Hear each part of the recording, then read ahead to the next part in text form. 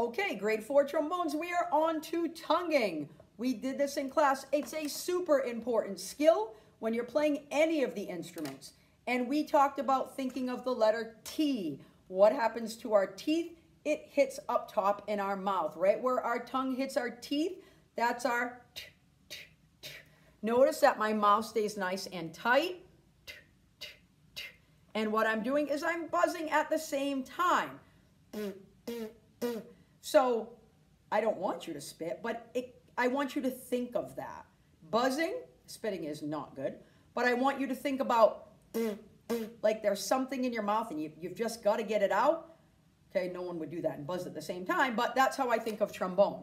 So remember, you can start with your mouthpiece. You can go as fast as your tongue will let you. Right? Everybody's going to have a different muscle and be able to do it fast or slow. Your goal right now is to do 4 B flats without taking a breath. It looks like this. I'm taking my air and I'm separating it, right? Think of a loaf of bread and then you're cutting a slice. It's still a loaf of bread, but now you're making it into slices. We are making 4 different notes out of 1 breath of air. So I want you to try that. Okay, you can play it with me. I'll count to 4. Let's try 4 tongues. 1, 2, 3, 4. Right? And you're going to do that until you get comfortable. I don't want you to do this. Remember, I don't want you breathing in between each note, trombones. Not good. Okay, it's going to make you tired fast. It's not the right way to play, and it might make you dizzy. Okay? Your goal by the end of the video is to see how many tongues can you do without taking a breath.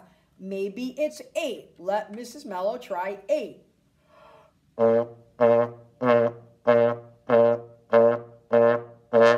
There's my 8. Now, I have to tell you, I can do many more than 8. 8 would be a great goal for you, but maybe you come into class and go, Miss Mello, guess how many I can do? And then we'll count how many you do. Remember, tonguing is super, super, super important.